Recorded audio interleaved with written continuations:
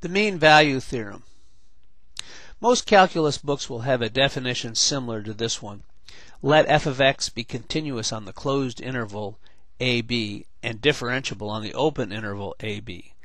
Then there exists at least one number c, maybe more than one, such that c will be between a and b, and f prime of c will equal f of b minus f of a over b minus a. Or equivalently, you just do a little algebraic manipulation here. This will happen. Of course, we get this formula just by multiplying both sides by b minus a, and I reverse the equality. But other than that, these are the same formula. Okay, the two things come up right away is one, why are we learning this, and what does it mean? And the first thing we'll do is we'll talk a little. I'll mention why we're doing this.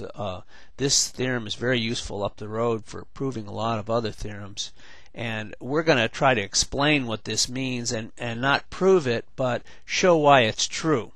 So here, that's what we're going to do. In showing why it's true, you're going to see what it means. Okay. Here's the situation. You have a function f of x on the interval a and b, and notice it appears to be continuous on the closed interval a and b, and it's certainly differentiable on the open interval a b. So we've got the conditions for the mean value theorem set up here, and the next thing we're going to do is we're going to draw a secant line between the points a and b. X equals a and b, or the points a and f of a and b and f of b. Okay, so we're going to draw the secant line here, and a secant line is just simply a line between any 2 points on a curve, and we're drawing it between the endpoints.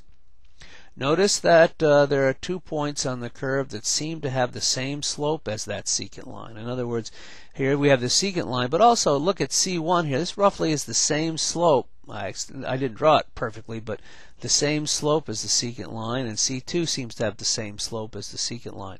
And we're guaranteed that by the mean value theorem, by the way.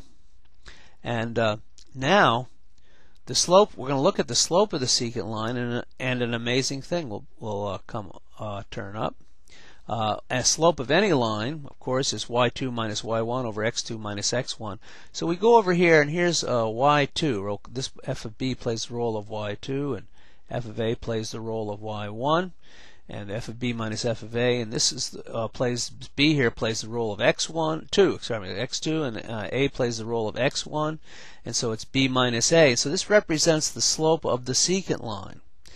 And notice also that C1 the curve f of x has the same slope as the secant line, and we know that the derivative is the slope of the curve at any point.